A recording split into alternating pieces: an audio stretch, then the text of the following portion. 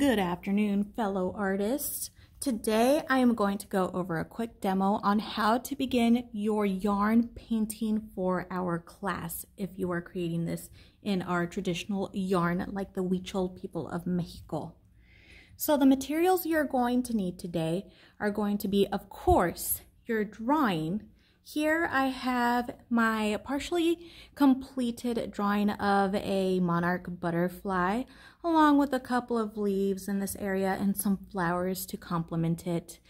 For me, this is a personal symbolism of traveling between life and death.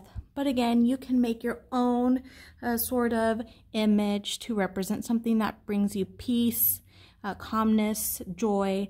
The monarch butterfly is also simply a beautiful creature, I believe, that floats between borders and migrates in between worlds. So it's a pretty cool symbol of traveling and being a migrant. So moving on, materials you will need, and this is if you want to follow along with the yarn painting, you will need some scissors.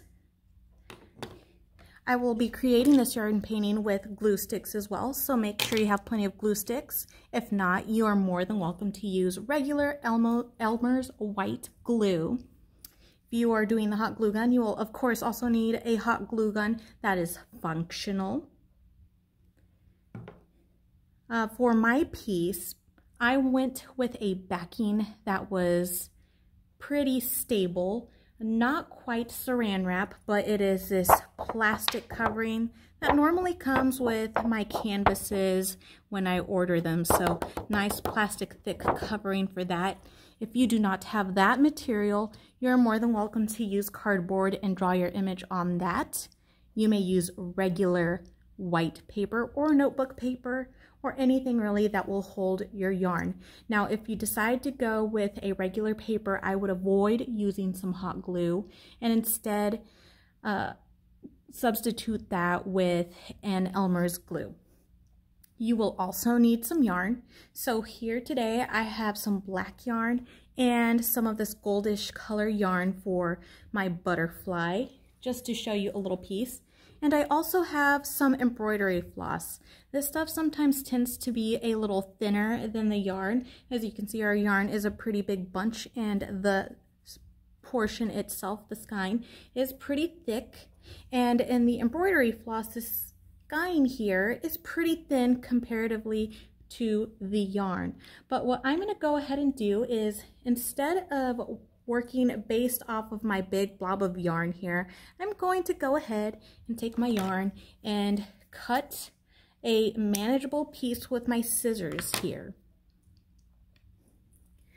Before I keep going, if you are continuing with a hot glue gun, to avoid any third-degree burns, I like to use a toothpick or a paper clip that I pull out a little so I may push my string into position where I need it instead of using my bare fingers.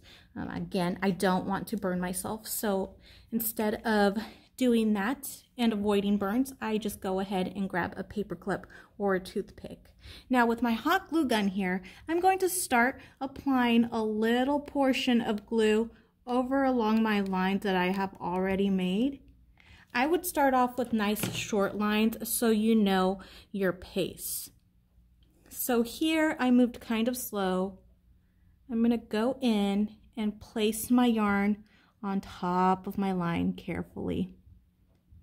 I'm trying to avoid burning myself along the way here. Now that I have that piece down, again, carefully with my hot glue gun, I'm going to go in and place another little stripe of black to start making out this wing. Now, if you have any small details, such as in this monarch butterfly, I have some white areas here where some of those white spots are going to be showing. You can try to avoid that. Try avoiding using a big blob of hot glue as well, as it is very difficult to try to get this off of any plastic or cardboard. Hot glue will tend to destroy your backing once you start trying to pick things up off of the thing itself. So I've also gone ahead here, and in the back of my plastic where my drawing is, I used some invisible clear tape so that when I am moving around and move my sheet around, my drawing itself does not move. I want to try to avoid that. Here I'm going to trim my black line. And again, I'm going to avoid burning myself at any cost. So I'm going to put just a little bit of hot glue here and then use this nice paper clip to lay down my area. Takes a little bit of time. Now again, if you're using Elmer's glue, you don't have to worry about burning yourself, but it is helpful to use these nice little paper clips or toothpicks simply because glue gets very sticky, of course. So to avoid any yarn getting stuck to your fingers or on your clothes or anything of that nature, I would still stick to using a toothpick or a paper clip or anything that's small that you can go in and place your string where it's needed. Now I'm going to go ahead and start adding a little bit of my orange here. You can use embroidery floss, string, really anything that is stringy of this nature if you're going to go ahead and make this yarn painting. If you do not have the materials, again, please reach out to me and I will be more than happy to help you out. I want you to be successful in this class, but as we are going in to our little butterfly wing, you can already see me having a little bit of problems here, but I'll go ahead and put down a thin piece of hot glue. And the next thing I'm going to do is I'm going to place my embroidery floss right next to my black string there, making sure I push my paper clip right up against that black line there. Another pointer I would like to give you if you are using hot glue is try to avoid pulling off all those little stringy bits, you know, kind of like the little spider web feeling guys that comes off the hot glue, simply because if you do that too early and you do it when the hot glue is still wet, you'll pick up your embroidery floss along the way or your yarn and you will have one lovely hot glue mess. So try to avoid picking up those little spider web areas before the glue is dry. I would even let it sit a couple of hours before you even try to do that. So I try to keep my pace here as I'm adding this embroidery floss. It's a very slow process with some pretty good results. Just have to have a lot of patience for this. I'm going to go in and put this down.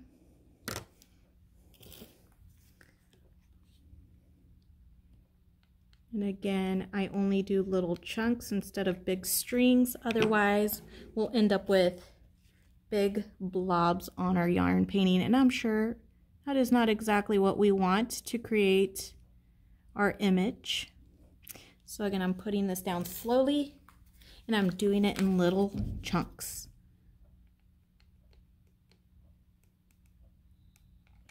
I'm also going to think about my background as I am making this. Is it going to stay completely blank or am I going to add a different color back there? These are all little things you want to keep in mind as you're going along building your yarn painting here. And I'm just building some more string up here so I can put it up against my string that I already have. Whoops, I already have down here. Again, this can be very hurtful if you don't use these nice small little paper clips or anything of that nature. I'm going to keep going until my shape is filled. Again, very, very slow process, but you'll have some pretty nice results once you are done. Now, if you choose to go the Elmer's glue way, just make sure you give your glue plenty of time to settle before you start stacking things on top of other things here. Elmer's glue also tends to take a little longer to dry, so if you're doing it on any plastics or anything of that nature, make sure you're letting your paintings themselves just sit for a couple of hours before you go back in and work on them.